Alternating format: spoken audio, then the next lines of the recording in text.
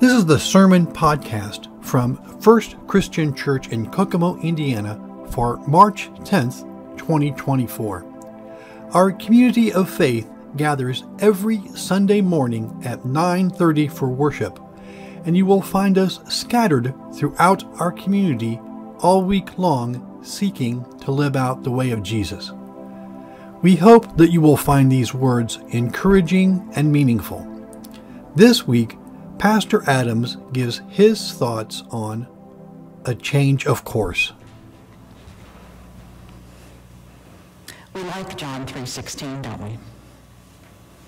It's on bulletin boards, it's all kind of places. You ever wonder why the following verses aren't there? Let's back up just a minute and think about what you just heard read from the letter to the Ephesians.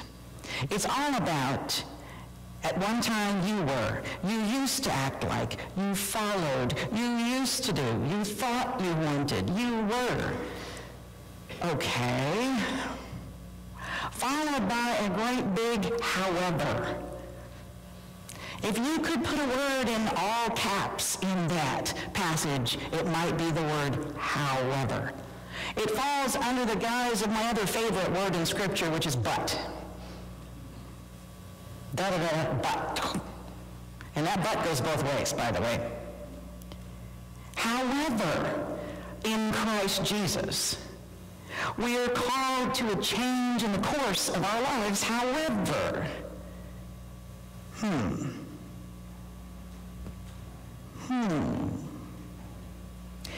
The bottom line of that reading are these words. God planned for these things to be the way that we, wait for it, live our lives. So you mean it's not just about admiring Jesus? Whoa, it's pretty amazing.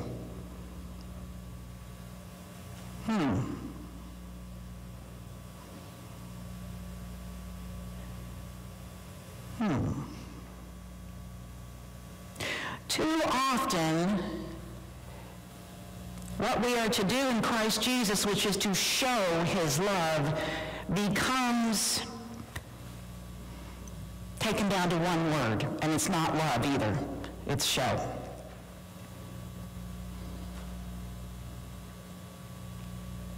When I travel, if I'm looking for some place to worship, I don't look for a show. Anybody can put on a show, right? Anybody can put on a show that's wonderful and wow. But showing love is what Jesus is about. I used to travel more than I do now, and when I would go somewhere and be looking for some place to worship or to hang out when I was at General Assembly or whatever, I don't go to the whoa kind of a thing. I want to know, where are people actually living the love of Jesus to the best that they can? I don't care where they're meeting. I don't care if they have fancy whatevers. I want to know, how much are they about Jesus? How much are they about a change in the course that we're called in every day of our lives? We used to act, we used to do, we thought we wanted, we were, however. You see, going to a show is much easier than showing the love of Christ. It requires a change of course. Lent is a time when we come before the Lord and we confess that we are a lot more about than used to, thought we wanted. But you know, a lot of times our humanness makes us not want to see that. Did you hear about that church? Man, they have like just the biggest music show. They got a band and they got a this and they got a that. And whoa. Okay. So when they're filled up with all of that, what does that do? Oh, well, it's fabulous. You've just got to go see it because they put on a great worship service. But are they putting on the love when they walk out? Because if I have a choice between a good show and showing love, I hope you know me well enough to know that the love is going to be what it's about. What if every day you got up and you determined to live into God's however of love, that you determined that your course was going to be changed a little bit more every single day? Because I got to tell you, you look at ratings on anything. You look at social media influencers. You look at the ratings of shows. You look at whatever your media is that you watch or listen to, and you will discover quickly that ratings, popularity, the numbers of people who are all about whatever it is driven by show. The spectacular show. How crazy is it? How is that? We got to see that. Well, here's the deal. What I want to see and what I want to experience, what I want to be around is people who are just steadfast about love. People who are so tuned in to Jesus. But you know what? Things haven't changed all that much. Do you know the crowds that came? They wanted to see Jesus do another miracle. They wanted to see him. Boy, can you imagine if all of the water could be wine? Ooh, imagine the party. Can you imagine his frustration with all of that? You know what?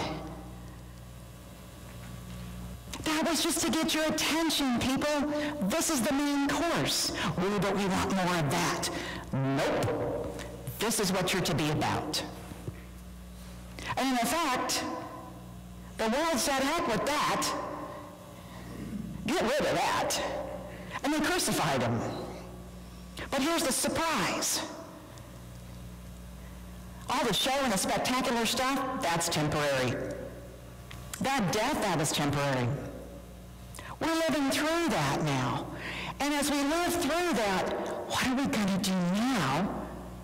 Welcome to the world that the disciples and the followers were in that gap between the arrest and the killing, they thought, of Jesus.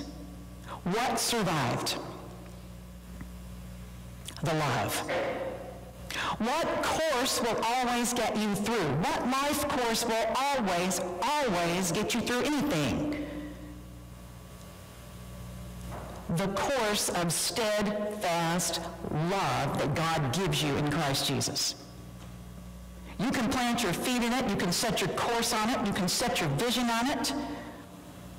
It will never, ever fail you. It might look like it does, but that's the wrong kind of show. That's the world and other forces that are opposed to that amazing love, trying to get you to veer off course, trying to get you to, oh yeah, I want to see the show.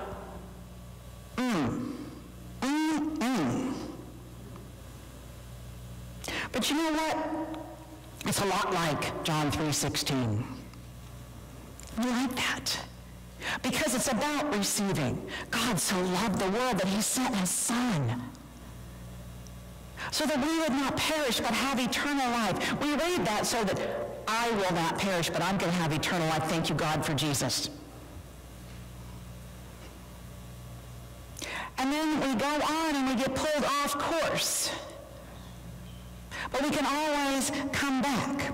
But in that pulled off course, how easy and how tempting is it for us to literally say, oh, thank you, God, that I'm not like them. Thank you, God, that I haven't done that yet. Really. Thank you, God, that I haven't that. And cannot you just picture our Lord and Savior going, however, get with the program. It's about the love. those words that follow are they're a lot more difficult to hear, because they define a change of course in our lives. Not just one time, gee, I got saved today and baptized and I love Jesus, and now I can do whatever until I die and then I know I'm going to heaven. That's not it. Your life is not a show. Your life is real. So real that you're created in the very image of God. So real that God never fails to keep trying to blow his Holy Spirit through you, to change, to keep you on course, to keep the sails of your life in the wind that he is blowing to guide you. What if it wasn't just a one-time thing? What if every single day, every day, without exception, you knew?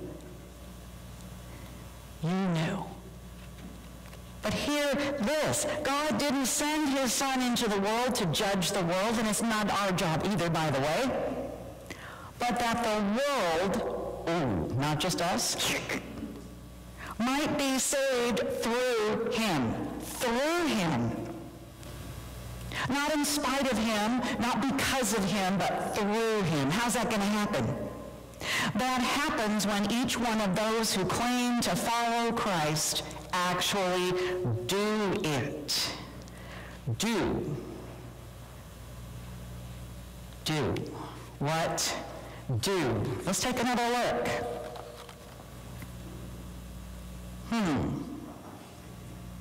The light came into the world, and people loved the darkness more than the light. Oh, that's just those other people, right? Oops. I don't know about you, but if you're human, and I certainly am, that other stuff can look pretty attractive sometimes. Here's the cap. Whoever does the truth, comes to the light so that it can be seen that their actions were done in God. God so loved the world that he gave his only Son so that everyone who believes in him. Now for us, believes is a head game. It's a fact. That is not the meaning of the word in the original language. Believe is to dedicate your life to something. You believe, and so that's who you are. So think about that. Everyone who believes, who lives in him, will not perish, but will have eternal life. Whoever does this truth comes to the light so that it can be seen that their actions were done in God. What if every time your eyes were to something, you were so firmly planted believing in the love that God gives you in Jesus that you could, in essence, say, yep, I see that. Okay. This is the way I'm going. You can tempt me to judge and to hate and to whatever it is. Oh, wow, that's terrible. This is the way I'm going. Not going over here. That is the challenge. And people don't want to hear that. People do not want to be challenged that way, especially when we're anxious and we're afraid and the world's going crazy. We just want a hug from Jesus. Good.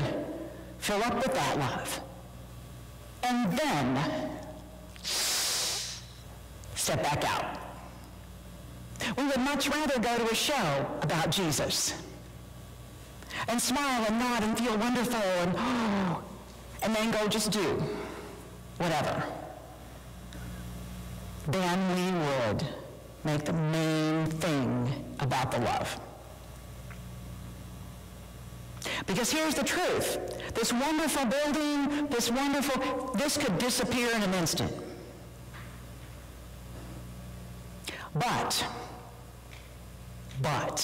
However, nothing can destroy the love of Christ that is present in his disciples. Nothing. So when you step out into the world this week and it seems like everything's crazy and everything's falling apart and you get sucked into the spectacular, plant your feet, plant your heart, stay the course, because whoever does the light, does the love, does the truth, comes to the light,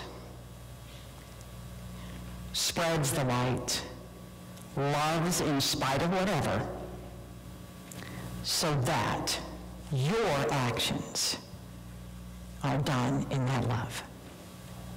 Think about it. Don't just think, don't just admire, go do.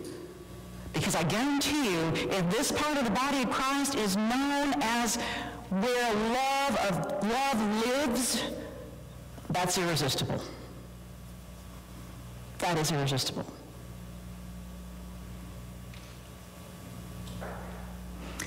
I'm going to close with a true story, and I'm not going to name the person. A couple of you know who they are.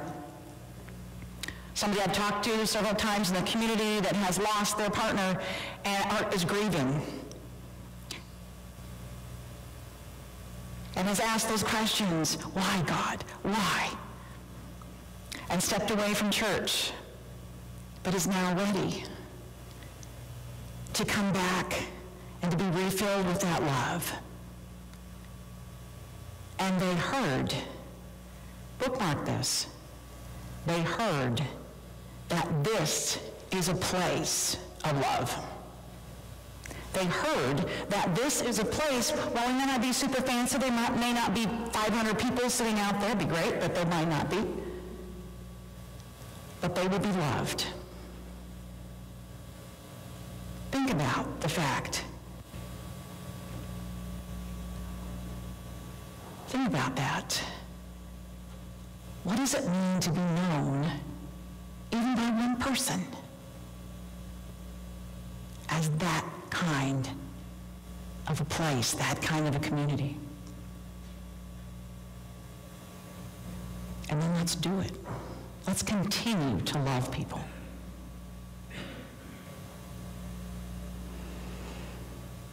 Lord, we come before you confessing that so often we are the ones who used to, who were, who thought we wanted.